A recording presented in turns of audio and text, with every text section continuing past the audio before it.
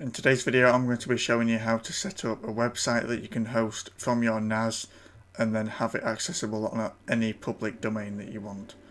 So the first thing you need to do is log into Synology DSM, which will just be the IP address of your NAS, into a browser, and then once you're logged in, go to the main menu at the top left and then go to Package Center. From there, go down until you find the one that says Web Station. So this is an app by Synology, so it should be relatively simple to find. So it's just this one here, and then download it from there, and then once that's done, just click on Open. The app will then open up, and as you can see, it looks like this. So the next thing you need to do is open up the file station or navigate to the Synology from your local machine. So as you can see on the right, I've got my local Mac, which has an index.html file in it. And then on the left, I've got my NAS, which has a web folder, which has been created by WebStation. So you should have that as well in the top level of your NAS. And then in there, what I would advise doing is creating a folder for every website that you plan to have. So in this example, I'm going to be using a new one. So I'm going to create a new folder called testwebsite.ridacraigie.com. And then in that folder, I'm going to drag in this index.html file. So you can see that's now been moved over. So if I go back to the NAS and then I go to the IP of my NAS, just take off the port 5000. And then on the end, just put a slash and then the folder that you created, so testwebsite.ridacraigie.com, and then the index.html won't be needed because it'll automatically add that for you on the server. So you can see there we've got the website loaded from that folder path. So now what we need to do is map that to the external domain now that we've got that in there. So what I'm going to do that is I'm going to go back to the Synology NAS, and then once you're back on the WebStation app, you need to go into the web service section on the left and then go into the create option and then choose static website and then next, and then in the name section you can call this whatever you want, so I'll just call it the same as what we called the folder. And you also need to make sure that you fill out the description field, so I'll just put the same in there.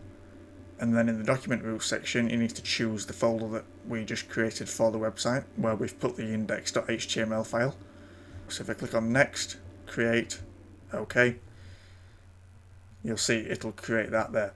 And then secondly, we need to go into the web portal section and then go to create and then web service portal. And then under the service section, we need to click on the web service that we just created.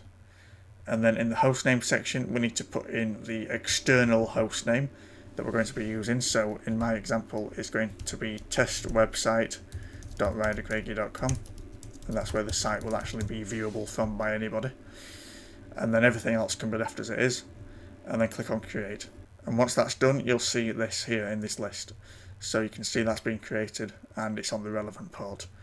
So now what we need to do is go ahead and open up the package center again. And once you're in there, you need to look for the app called Container Manager, which is Docker. So once you've installed that, click on the open button and then go into the registry section, and then we're going to search for Cloudflare. And then we're going to find the one that says Cloudflare. That's just another name for the Cloudflare tunnel. We're going to select it, click on download, and then once you click on download, it'll ask you which version that you want to install. So in this case, we just want the latest version, so click on apply and make sure the latest is selected. That will then begin to download the image just there. So as you can see, it's been successfully downloaded. So now I'm going to select the image and then click on run. And then I'm going to give it a name that makes sense, so I'll just call it website hosting because that's what I'm going to be using this tunnel for. And then I'm also going to enable the option called auto restart, so that means that if the NAS shuts down and then turns back on, say after a power cut, it'll automatically start up that tunnel again. I would advise getting a UPS so that that doesn't happen, and some backup internet. And then this will take you to advanced settings. So this is where we need to go over to Cloudflare. So on the Cloudflare dashboard, you need to click on the Zero Trust option on the left, and then go over to the Networks tab on the left, and then go into Tunnels. And then from here, we need to click on Create Tunnel, and then leave it set to Cloudflare, and then click on Next. And then here we'll name it Website Hosting so that we know what it is. And then click on Save Tunnel. That will then create your Cloudflare tunnel. From there, you'll get the command given to you. So I'm going to select Docker at the top, and you'll see we've got the command here. So I'm going to copy that command, and as soon as we've copied this string here, we're going to open up Notepad or TextEdit depending on what machine you're using, and then create a new document. And then we're going to paste that string into here. So you can see here, this is what the command looks like. So the first thing we're going to do is format this a little bit. So we need to remove everything before the word tunnel. So delete that, and then also remove the no auto update section because that will be added automatically for us. So that's the new command, so copy that back to your clipboard and then go back to the NAS. And then scroll down in the advanced settings section and go down to where it says execution command. In there, paste in that command, click on next, and then after that just click on done. And then if we go back to the container section, you can see here that it's green and it is running. You can then click on it and see all the details about it and the CPU usage that it's using, the RAM, the network, and you go into the logs and see what it's saying in there. Because you can change the settings if you stop the container by clicking stop in the corner. So that's as far as it goes with Container Manager. If we now go back to Cloudflare, you'll see here it says connector ID is connected.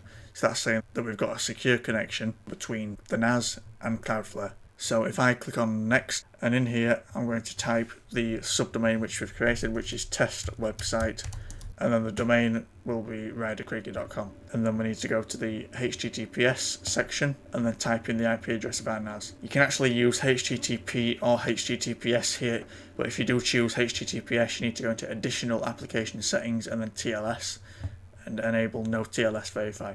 And then click on save hostname. So you can see here at the bottom we have the domain added there and it's pointing to this IP address. So now when I type into my web browser in testwebsite.rydercraigie.com, it should map straight to that website, and there we go, that's that website on there now. So you can add any of the files to there that you want. So say if I were to just create a brand new file, so if I just go into text edit and then create a new file, so let's just say new document and let's just put it works and then save that. So you can see there I've just kind of put that file on the NAS in that folder. So now if I go back to the website and put on the end test.txt, it should fetch back that file.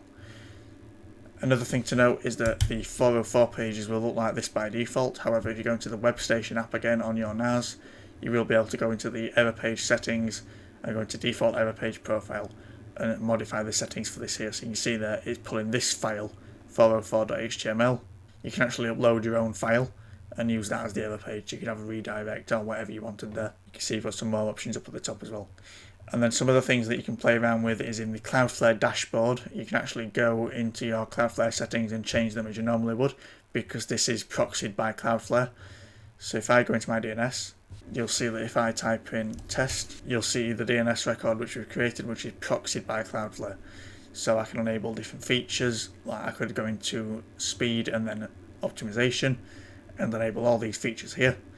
So say if I wanted to add a compression, you can do that.